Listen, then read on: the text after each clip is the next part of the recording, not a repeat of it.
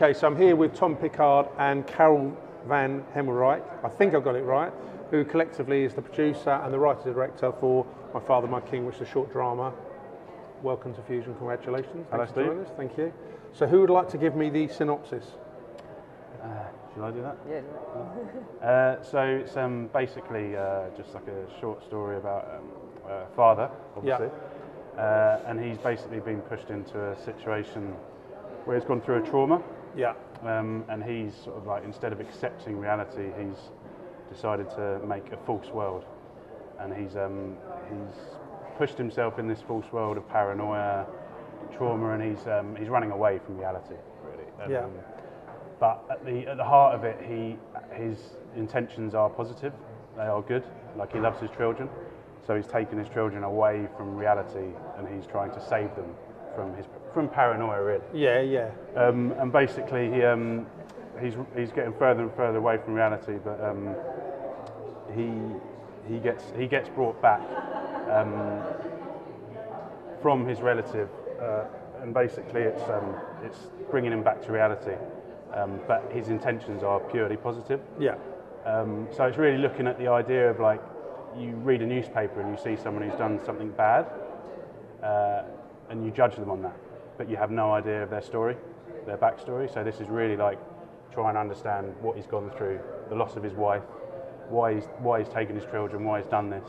Because is it fair to say it's a road movie? I don't know if that's a fair way to describe it. Yeah, in a way. I mean, they are on the road. Yeah. They are always constantly moving, because he doesn't really know what he's running from, but there is this paranoid sense of, like, there is something in the air. There is something he needs to protect his children from. So yeah, he's constantly running, but it's reality that he's running away from. And again, it's this concept of how far can you go where you put the ones you love in danger, but you've still got the best intentions. You're still trying to protect them. So again, someone could read a headline of someone who's done something and judge them just purely by that headline. But if you don't know the reasons, you can't really make a full judgment. So that's really what made me write the film, and look at that story. You mean the kind of people who read the Daily Mail? Oops, I shouldn't have said it. I'm not going that far. But yeah, I mean, sorry, I know. It's definitely it's a little dig at the Mail there. It's definitely that concept. You need to really understand someone's full story and their history to make a proper judgment. Yeah, absolutely, I agree. So, Carol, the younger actors in it, the children, where did you get that? Where did they come from? How did you come across them? What do you mean? The younger actors. How did you find the actors? Yeah. It's just because they're all brilliant in it, but it's interesting. Well, we had castings for the little boy, but the little girl, we worked with her on a previous short film that we casted for. It was another director who was doing a bit of a fantasy world with a few kids, and so her name is Katie, and we loved her. She's just a brilliant actress, and for me, it was a clear choice that she should be on the film with Tom. So I introduced them, and then for the little boy, we just had castings, and we finally found Jude. So that was also a nice find. So Katie was the most professional. Oh yeah, actor she was on brilliant. Set. She was right. She just had amazing questions. Like, she knew what a film was. Like, she studied, and she was just like, she had questions like, is it going to be a CU or an ECU? I don't know. It was just very cute from a 9 years old. She knew what we were doing as well as her. And you were like scratching your head, going, oh, right. Yeah, well, no, I was taken aback. It was amazing. But again, Jude as well, the young boy. We saw a lot of child actors for the boy, and it was a hard one because obviously child actors, a lot of them try very hard, but he just felt like it was coming from a real place, and he was. We went back and forth a lot, but it was worth waiting for him because he had another shoot and he had to postpone it for us, and he was amazing as well. So they worked well together. So when you say try to, that's interesting because I've heard this before. I'm guessing they this obviously applies to adults as well as children, but they overperform for the piece, I guess. Yeah, I mean, it's just this. It's the idea of acting without acting. I mean, for me, that would be. Like, amazing to be able to even think about. Yeah, like we're talking. I know what you mean, like exactly as we're talking about, but to translate that to do that, like, if you feel cold in front of a camera, how do you do that instead of going, like, and the way Jude acted in the castings was just like, above and beyond what we were thinking. He'd just like ad lib and try some stuff, and I think for a child actor that's not rare, but it's to do that naturally. I think that's I mean, it would be hard for me, but yeah, I think that's quite a rarity in the scope of that age. So yeah, no, they're all brilliant, of course, in the film. So where does this come from? What place does it? Honestly, I know you wrote it. Again, it's like the actual start of the concept actually came from the location, the actual shack. Yeah. I was just 3 years, probably 4 years before we did the film, I was just walking down. Oh, so you knew the area? Yeah, right, it's down south, so I was just walking with my family along, and then we just came across that along a public footpath, and I was like, there's definitely a story here. Like, it was just a dilapidated shack, been there for years, and so it kind of started from that, almost like what could happen here, and then like making a story from that. And right. That's the way the concept of like, yeah, if there was a father here with their children, like why would they be here? What brought them here? And obviously the train tracks were right there as well, so it was a very it looks really smart. I mean, it's smart. It's the wrong way. It's a lovely look to the film. There was a lot of factors there that made almost there was a story there before I even saw it. So that was the starting ground, and then it came from that really. And so do you two know each other previously? No, actually the director that I mentioned earlier, the one who worked with Katie on the previous film, she's the one who introduced us. So Tom was looking for producers, and so we met around the film. So we didn't know each other before. But so Tom was looking for someone with money, right? Okay, got that. Not really, no. No, I was only joking. No, friend of a friend. Friend of a friend. Yeah. So when you two came, were you engaged in this immediately? So yeah, what really got me was the post-apocalyptic beginning of the film. Like, I was really drawn to that, and so it was there from the beginning in the writing. So that was what really got me into the story. And so when Tom contacted us, he was nearly done with the versions. Like, he had a shooting version quite right then. So it was pretty obvious, and it was one of the first film that we produced when we moved in London, because originally we're from Belgium, the other producer and I. Right. And so we opened a company here, and Tom, I think, is the second film that we worked on with the company. So yeah. No, and I think it's interesting you saying about post-apocalyptic. Yeah. And I think that's kind of what reminded me of The Road. Yes. You know, it's. I'm sure it's no one else said that to you, because it does. Oh no, definitely. Obviously, that was. Obviously, that's an inspiration. Yeah. Because it was. Obviously, there is that presence at the beginning that could be the story, and in his mind, that's his reality. But it was like, how far can we go with this? Because that's not reality. It's like, again, it's like little hints, like the plane. Like, as soon as you see the plane, it's like, okay, planes are running. Humanity is like still around. Yeah, but it was just, how far can we go with that? So, so it obviously starts very sort of stark and minimal, but I think we gradually like fed reality back in, because again, that's kind of the children's reality as well.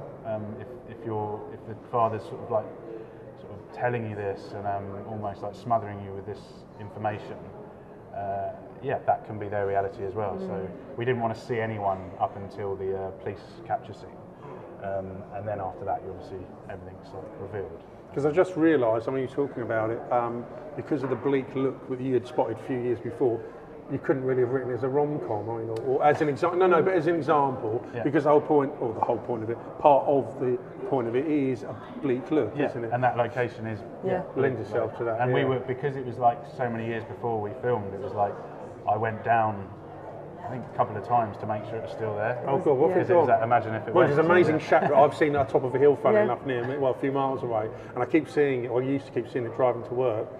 And I kept thinking, oh my God, that would be a fantastic location for a film. Yeah. There's so many locations out there. It's just this thing of like, is it feasible? Is it possible? Would you have to pay for that land? And again, because it was out of London, it was relatively easy to film there. So. And not too many passers-by, so it's quite quiet. So how did you? Assuming you've got permission, but how did that happen? How did you go about? Was that for you? Did you have to sort that? Yeah, well, we went around the neighbourhood really. We tried to find.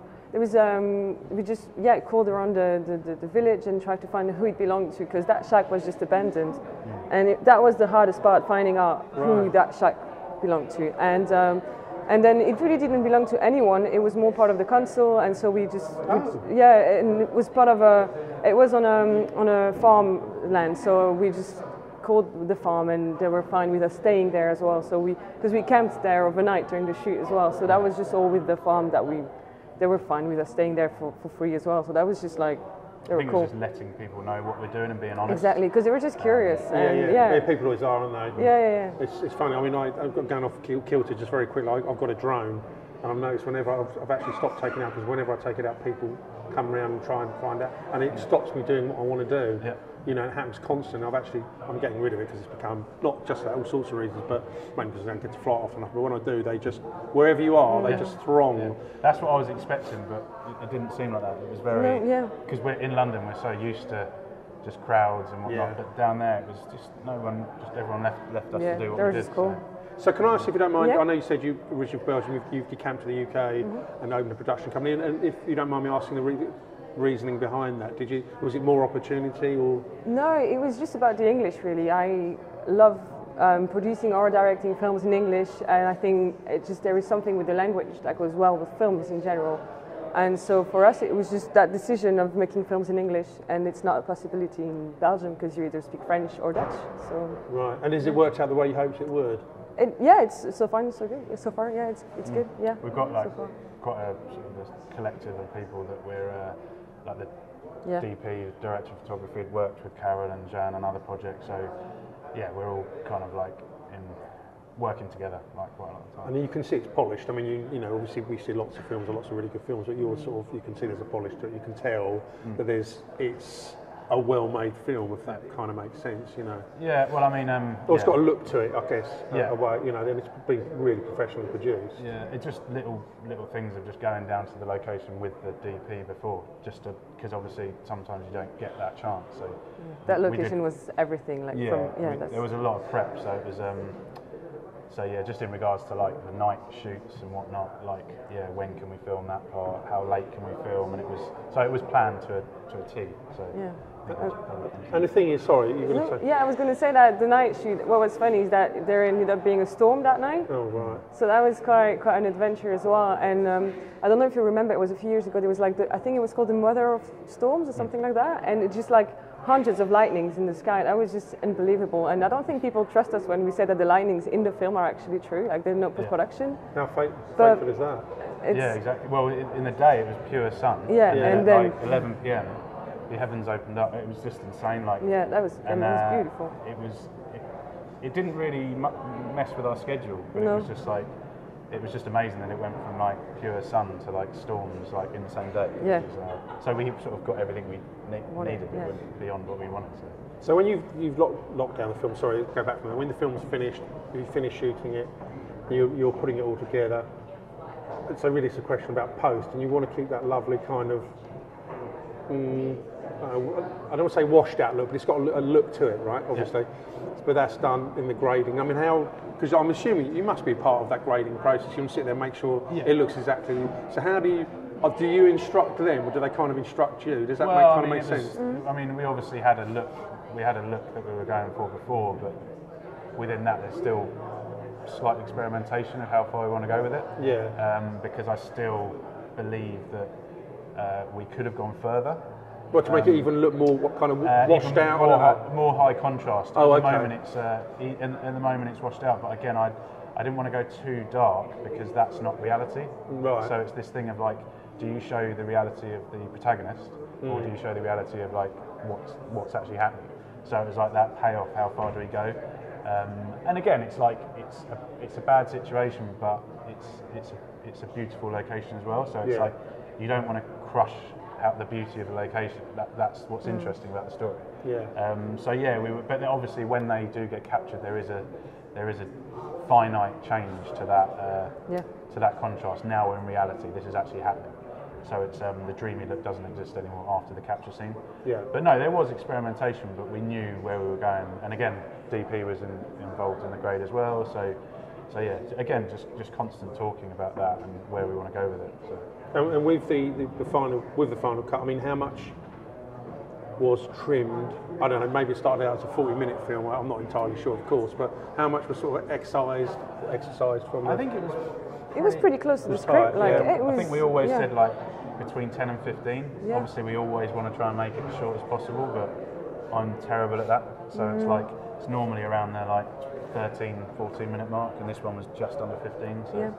And how do you work it? I mean, I don't know if this has happened, if your editor says, you know what, I know you really like the scene, but it's got to go because it's not working? That's always the hardest bit. Everyone knows that. But I mean, that's why editors are there, because they weren't on the set. They don't know how long that shot took. They're just, all they're worried about is the story. Does that serve the story? And I'm a massive advocate of that. But there are always situations where you're like, no, I love this shot. That shot took us too long. But again, it's almost like stepping back and having that time to just have a look again and actually look at it with honest eyes, and that's when you realise where they're coming from. Because again, if it's not serving the story, or if it's a shot that's saying the same thing as another shot, does it need to be there? So otherwise, it's just it's there for beauty, and that's not good enough. But luckily, there wasn't too many of them. So no, and I mean, there are a lot of different kind of directors, and Tom is the kind of directors who he really knows what he wants in the film in the end. Like everything that we did on set was clear, and there was no much room for not in a bad way, in a good way. There was not much room. Yeah, exactly. So well. And he knew what he wanted. He had it in mind, and he made that happen. As other directors that we work with, they just go and they see what's going on on the moment, and that's another way of working. But that was interesting to work with Tom because he has a very very clear idea of what he wants. So obviously, as a producer, that's nice. Well, because you're going to save time, money, effort, grief, aren't you, I guess? Yeah, and again, that's half. It sounds bad, but that's half the reason why I'm like that, because it's like a little bit of a producer head on me as well. Because again, time, it just disappears. You need to know. You need to have a template that you've got to film after those 2-3 days or whatnot. Otherwise, it's I couldn't go in and just sort of it's all wasted. Just hope. It's just wasted, isn't it? I mean, it is, like you say, it's not just time. Time will equal money, and it's just. And if you can hone it down and storyboard, however you've done it, or have a really clear vision, it's got to be better for you. That's it. Thank you very much. Thank you very much. That's wonderful. Thank you for your time.